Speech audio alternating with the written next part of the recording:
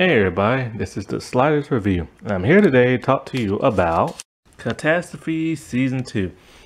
So, remember when I said in my last review of this series that, the first season ended in a way, and then when it started in the second season, it blew me away because I wasn't expecting it, but I was also mad but happy at the same time? See, this is what happened. So, last season, they're in the hotel on honeymoon, and they argue and they break up, and then she comes back and she's like, my water broke. So we see Sharon pregnant eating ice cream at the start of the series. And I'm all like, wait a minute, her water broke and she's supposed to have a baby. I'm like, okay, maybe it was a false pregnancy. That happens. Or maybe she peed on herself, something like that, you know. And so I'm thinking, okay, everything's like, she's still pregnant, everything's fine, whatever. And so they're talking, they get horny, and they start doing it. And as they're doing it, all of a sudden, this little kid comes running into the room, a little boy. He's about 2 years old. And they have to stop doing it because, you know, he's watching them. It's their son. I'm like, well, hold up. No, they didn't. But they did.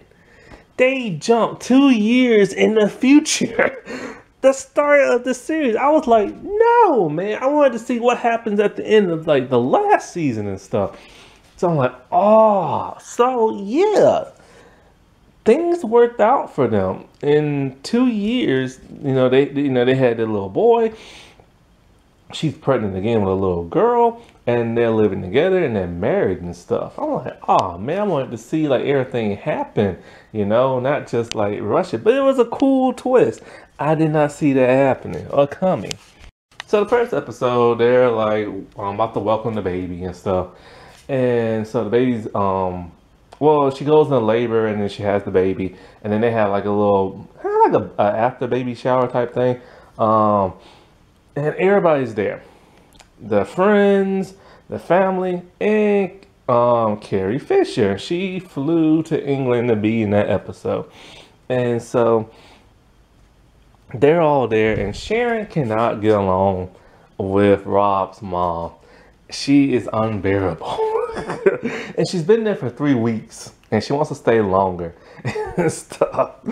And so Sharon cannot take it. Sharon is getting stressed and everything. And so it's just like the Carrie Fisher character is really getting on her nerves. It's even getting on like Rob's nerves at one point. So Sharon is totally letting Rob's mom have it. And Rob is like, whoa, you don't talk to my mom that way. And then he goes off on Sharon. And they have a huge argument where he tells her, because see, one problem with the thing is that nobody can pronounce the baby girl's name. Sharon decided to give it a very traditional, strong Irish name, Miriam or something like that. And nobody in the show can pronounce it. And Rob's all like, I have a daughter whose name I can't even pronounce. So they had a huge argument. But then things get turning a little bit scary because Sharon is starting to stress out big time. And Rob cannot find their son at all. He wandered off outside with the mom, and that totally freaked them out. But then Sharon's dad is kind of acting a little weird. He's acting he having Alzheimer's or something. Well, eventually Rob's mom does leave after that episode. And this season is really interesting. It deals with a lot of arguments and a lot of infidelity. See, the Chris character and his wife, they have now separated and they're getting to the point where they want to get a divorce. Chris, remember I said there's something interesting about Chris? He tells Rob, I think in the second episode it is, that he has fantasies about doing women that have shillelaghs. Basically, he's into drag queens and transsexuals, but he's not quite sure, but he just fantasizes about it. He wants to do it. So that's part of the reason that's been bugging him in the last season. And so he decides to pursue this by going to a club that has tons of gay men and drag queens, an LGBT club basically. Then he starts to call up like a sex worker and stuff. Now, as for his wife, she's moving on. She's found herself another man. They're going out on a date and everything. I will say what's really interesting. I think it was the 4th or 5th episode, the 4th one, I believe it was, is that it decided to focus on the recurring cast instead of the main 2 cast members. The 2 main cast members are there, but they just talk and don't really do nothing. All of the drama is with the recurring cast. That was interesting, and that was nice to give them some screen time because there's only 6 episodes in like a season. So that was really touching of them. Well, by like the 4th episode or so, or 3rd, 3 years has now passed. So it's been 3 years since he's been living there. They've been married, and their son is now 3. And we found out some interesting stuff that happened in between them first 2 years. Turns out, Rob became an alcoholic in those 2 years. Him and Sharon almost broke up. Their son is premature when he was born. And Sharon wants to go back. She stopped working. And she wants to go back to work. So Rob is all like, yeah, that'll be like great. Why don't you go back to work and I'll be a stay-at-home dad and everything. So when she goes back to her old job and she's talking and stuff, she starts to have like a bit of a nervous breakdown, talking about how she misses like living with being with her kids and this and that. And she tells all the son like illnesses, and my God, there are like a lot. And it would have been a lot more and powerful if they would have like spent time on the son's prematurity and stuff, but they kind of gloss over really fast in a big rundown, and it would have been a lot better to see, but they don't. And plus, since this whole season was just about like them arguing, them and all this other stuff, they could have had time to like do some stuff with the son, but they don't. And so her boss is kind of like, you know, you need to keep taking time off. You're not ready to go back to work. One of the things about Sharon this season is that the whole what is it called? Like post-pregnancy thing is really affecting her. Like she's tired of her boobs leaking. What is it? She's not bonding at all with her new daughter. And it takes her a good long while to do it, but it happens in like the 2nd episode. But for her, it happened like months and months. I think 4 months to be exact. She couldn't bond with her daughter for like 4 whole months and stuff.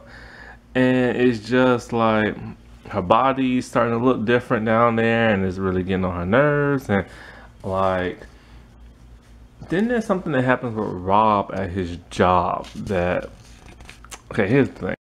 Rob is still at his job, and his boss just like thinks he's like the best because he does really good work. Well, Bob has like this, I think, not necessarily an assistant, but some woman who works there. She's really gorgeous, she's really young, and she always gives Bob kind of like these looks when he passes by, and he kind of like looks at her back. It gets to the point when he looks at her, he gets turned on, and he just smacks it in the bathroom and everything. He does not tell Sharon at all, but he tells his American friend. I forget his American friend's name. And so like one day him and that woman was talking, and she's all like, I see the way you look at me. Would you like to meet me in the hotel and I can do this to your body and stuff? And he's like, no, I'm married and blah, blah, blah. And then so like, then like another day she comes back and talks to him, and I think she tries to like apologize, something like that. I can't remember what. But then he's all like, look, if I wasn't married, I'll be doing this and this and that to your body. Well, she decides she don't like that talk. Plus, she don't like getting rejected. So she decides to go to HR and say he has been sexually harassing her and stuff, even though she's the one who started it first. And so he gets upset, and he kind of makes things a whole lot worse by having these big like outbursts, and basically tells him like he quits and this and that, and or something about he's going home or something like that, and he's not going to deal with it, and like, and he just kind of makes things a little bit all worse by like bursting out like that.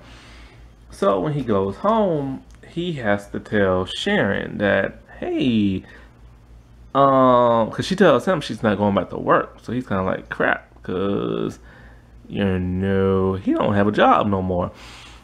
So basically, yeah, he's on like temporary leave and stuff like that till they do like an investigation, and she's furious, but she's not just furious at that. See, earlier this season, Sharon's brother, Fogel, I think his name is, he wants to borrow some money. So Rob decides to be nice and gives it to him. I think it was 1,500 pounds. And Sharon does not know. And then when Fogel is supposed to return the money, well, he doesn't. And instead, he kind of like gambles it away and all this other stuff. So Rob's pissed and he has to tell Sharon, but Sharon breaks the news to him first, kind of a little bit, because she wants to know where all the money in the bank went. So when she finds out that he gave the money to her brother and finds out why he can't go back to work, she gets pissed and she kicks him out the house. Like she's that furious. So he goes to live with his American friend. His American friend this entire season has been partying up way too much, constantly with other women. He likes this one lady, but he lied about being sober. And we see in one episode he's constantly doing drugs, like left and right. And then he says that, you know what, I'm gonna be clean.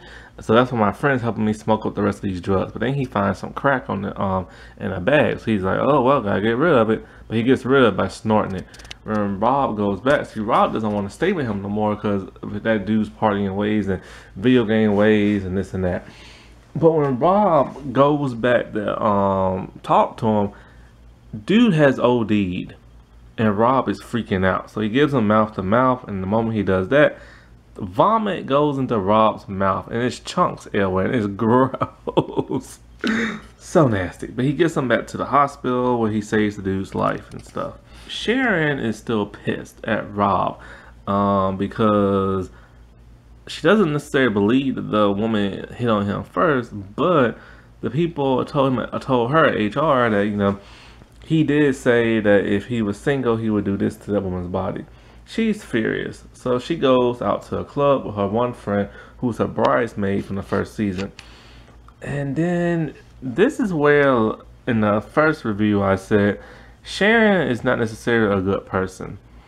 See, she's not even drunk, to tell you the truth. I don't even think she's been drinking. But this one younger guy was flirting with her. So she just thought she's been drinking. No, she was drinking a little bit. Yeah, she was tipsy. And so she goes upstairs with him. And it's kind of like on the roof. But when we see her next, she's completely laid on the floor. And her clothes are all still on. And she's in some kind of a room. Don't know what kind of room she's in. But she leaves because she's not sure what happened. And so she thinks absolutely nothing has happened. She goes about her day, and then she gets a weird text from that guy and stuff. And the text was so weird, she calls her friend up. She's all like, I need you to explain everything that happened to me last night. And she tells her, oh yeah, you went upstairs with like your guy friend. And she's like, only for a minute, right? She's like, no, for a whole hour. Sharon's like, oh crap. So she runs to like the pharmacy, and she gets something known as Plan B, the morning after pill. And so when at this point in time, her and Rob get back together. And so when he goes to give the delivery guy, the pizza dude, the money, the delivery dude knows there's a receipt in the money, so he gives it to Rob. And Rob looks at the receipt and it says like Plan B. And so like he just goes back, and Sharon just kind of being a little snobby. And he just kind of looks at her, and she's like, what? And right before he's finna talk, the camera cuts off. He doesn't know. See, when Sharon was so upset at him, she literally kept complaining, talking about she giving up everything for Rob, but she has not. He has given up everything for her. But she complains about how her body no longer looks the way it does, and that's what she gave up. And this, and that. So she's being totally selfish. And so then he's upset. He says, cause see, right? Okay, so here's the thing. When they was talking about like the kids and this and that, they was talking, and then they get horny and they do it in a park. So they did it early that morning. And then the afternoon is when she called her friend up, and that's when she took the Plan B. And then that night is when he found out.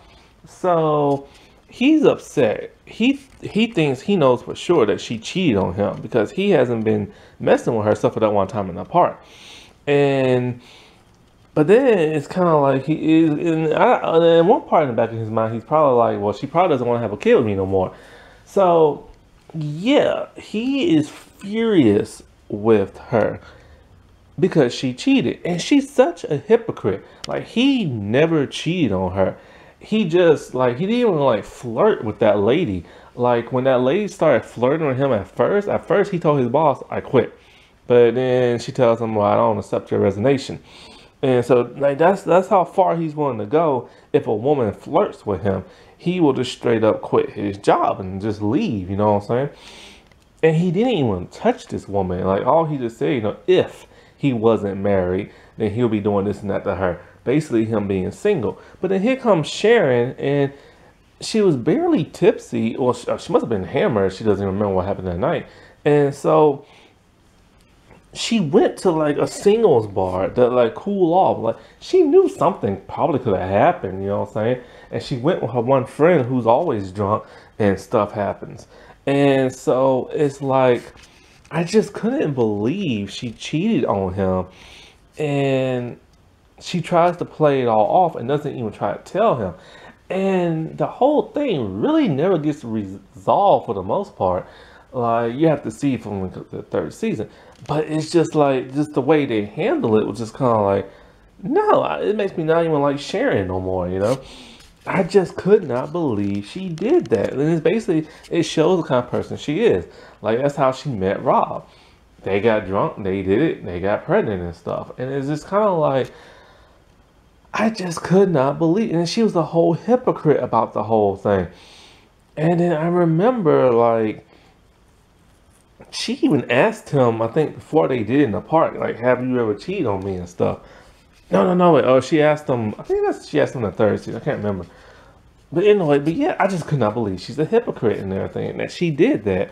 And it's just like, other than the arguments and stuff, Rob has been really good to her. I mean, he left his home and his mom and friends from America to be with her in a land and he's visited, but he's not really all that familiar with.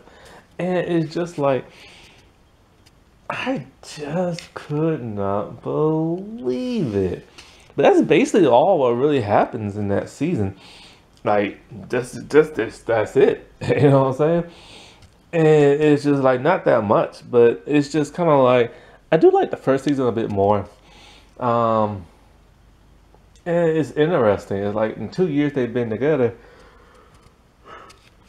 they doing all this argument and stuff. So it kind of makes you wonder, do they really not even like each other? And the only reason why they're together is because they got knocked up, you know? But yeah, some more interesting stuff, let's just say, happens in the third season. Now, one thing I did leave out, when his friend OD'd and everything, and he was upset, he went to a hotel to stay because he couldn't stay there. And while he was there, we see him in the hotel just drinking bottles of like alcohol. No, this happened before. This happened before his friend OD'd. Yeah, he was in the hotel because he just couldn't stay there no more with his friend. His friend was doing drugs and playing video games. He didn't want his kids to be there. So he goes to a hotel and he just starts drinking liquor. And like I said before, he had an alcoholic problem in between the first and the second season that did not see off camera and stuff. So it's kind of like he's back to doing that. Now it gets worse in the third season, him and his drinking. Oh, and they also introduced a new character. She's like the babysitter with purple hair. Alrighty, well, I'll talk to y'all later. Bye.